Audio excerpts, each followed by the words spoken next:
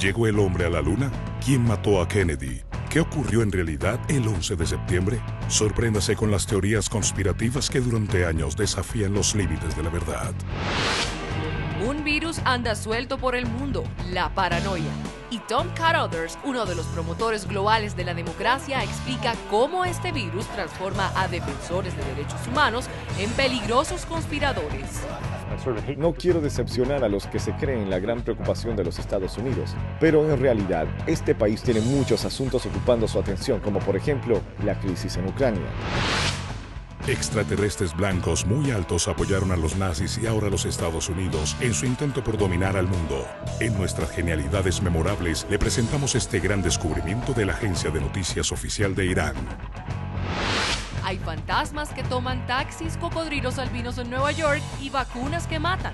Les mostramos la colección más fantástica de leyendas urbanas y sus fatales consecuencias.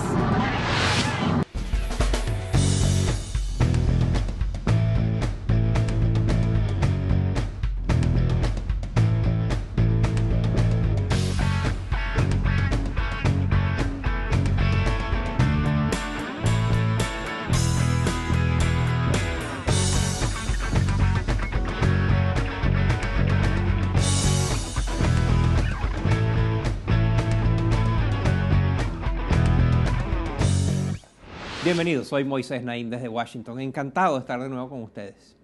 Miren estas imágenes.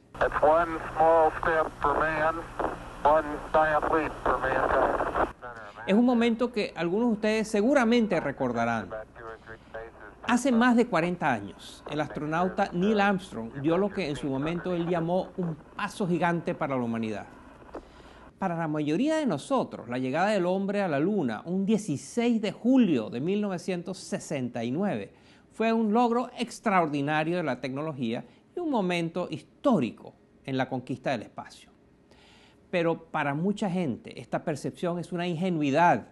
En todas partes del mundo hay gente que cree que el hombre jamás llegó a la luna. Según la encuestadora Gallup, un 6% de los estadounidenses, por ejemplo, no cree que el hombre ha pisado otro suelo que el de la Tierra. Y hay otro 6% que lo duda, que no está seguro que pasó, pero tampoco está seguro que no pasó. Muchos de estos escépticos creen que las imágenes que vimos no vinieron de la Luna, sino que vinieron de Hollywood y que todo fue un magnífico montaje producido por la NASA en complicidad con el director Stanley Kubrick.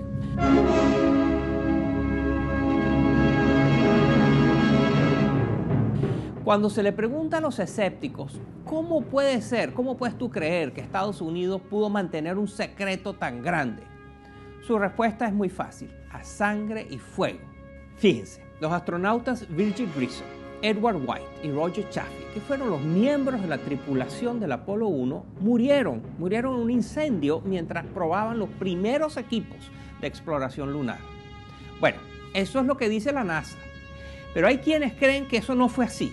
Están convencidos que los astronautas fueron víctimas de una conspiración, de que fueron ejecutados por el gobierno de los Estados Unidos, porque estos tres valientes patriotas estaban a punto de decirle la verdad al mundo. Claro, no hay fuentes que puedan decir y corroborar esto, pero ¿quién se atreve a hablar?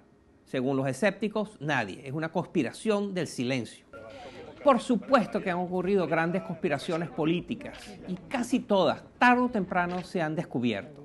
Pero hay cientos de teorías conspirativas, tan elaboradas que probablemente sea imposible verificarlas. Les invito a conocer algunas de las conspiraciones más populares. Desde Nueva York, nuestra corresponsal Tatiana López nos tiene este interesante informe sobre las grandes conspiraciones que nunca sucedieron, pero que muchos creen. Miren. ¿Existe vida extraterrestre? ¿Sigue Elvis Presley vivo en una isla caribeña? ¿O fue el gobierno de los Estados Unidos el responsable del 11 de septiembre? Aunque parezca increíble, estas preguntas atormentan en el mundo a millones de personas. Son ciudadanos que no creen en la versión oficial de la historia y que buscan teorías alternativas, especialmente en Estados Unidos. Según un estudio publicado por la Universidad de Chicago, al menos la mitad de los estadounidenses creen en alguna teoría conspirativa. El escritor Jesse Walker lleva décadas intentando explicar por qué personas inteligentes pueden llegar a creerse cosas increíbles. El ser humano es por naturaleza un contador de historias que necesita dar razón a las cosas que le pasan alrededor. Cuando falta información o algo no tiene sentido, las teorías conspiratorias se utilizan para llenar ese hueco. Una de las teorías más difundidas es la que asegura que el hombre nunca llegó a la Luna. Todo se originó de forma intencionada a raíz de un falso documental dirigido por el realizador francés William Carrel, en el que se aseguraba que Stanley Kubrick fue contratado por la NASA para falsear el alunizaje. Al final se desveló que todo era una broma, demasiado tarde. Aún hoy, mucha gente acusa a la NASA de haber mentido y se han producido escenas como esta, en la que el astronauta Buzz Aldrin se tiene que defender a puñetazos de un acosador.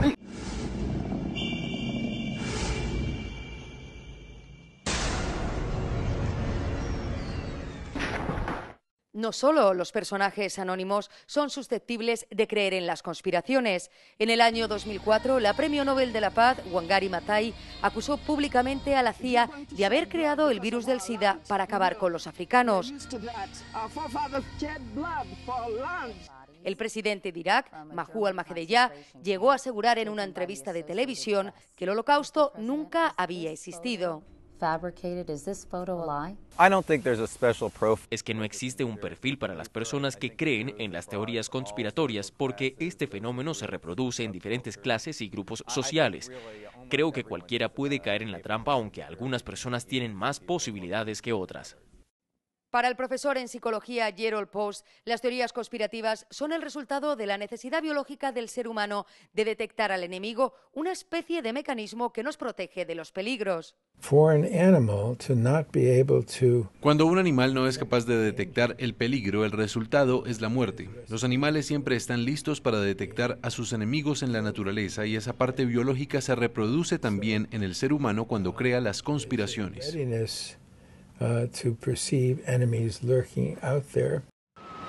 Los expertos coinciden en que las teorías conspirativas suelen nacer como una reacción a un evento dramático que está fuera de nuestro control. El ataque a las Torres Gemelas, por ejemplo, generó centenares de teorías que culpan al gobierno estadounidense de ocultar la verdad.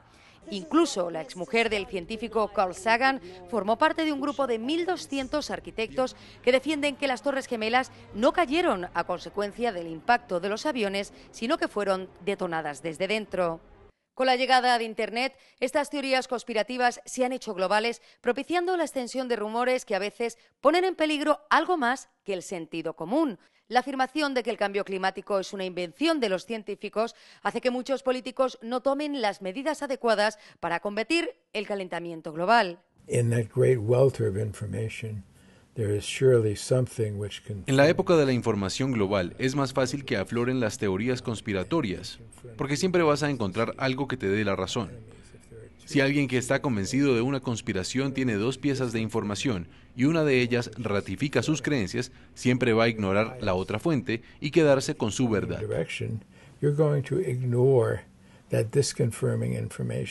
Ni siquiera la historia antigua se salva de ser cambiada por los conspiradores. En los últimos años, creencias como que Jesús tenía una mujer o que el escritor William Shakespeare no escribió sus obras han saltado de la calle hasta la gran pantalla. El cine es también responsable de una de las preguntas que a día de hoy siguen inquietando a millones de personas. ¿Quién era el hombre del sombrero que llevaba paraguas el soleado día que murió Kennedy? La respuesta sigue en el aire porque el estudio de la Universidad de Chicago, del que le hablamos al principio del reportaje, nos recuerda que el 65% de los estadounidenses sigue creyendo que Kennedy fue asesinado por un poder oculto. Por cierto, que si Elvis Presley estuviera hoy vivo, hoy tendría 79 años. Desde Nueva York, para Efecto Naim, Tatiana López.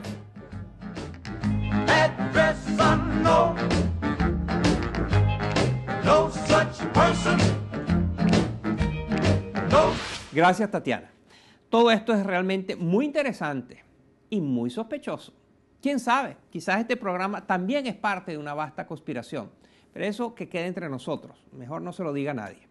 Porque al regreso vamos a conversar con alguien que sí ha visto al monstruo por dentro, al monstruo de las conspiraciones. Se trata de Thomas Carothers, quien lleva muchos años conspirando abiertamente, transparentemente, para promover la democracia en el mundo y que seguramente sabe cosas que ni usted ni yo imaginamos. No se vaya.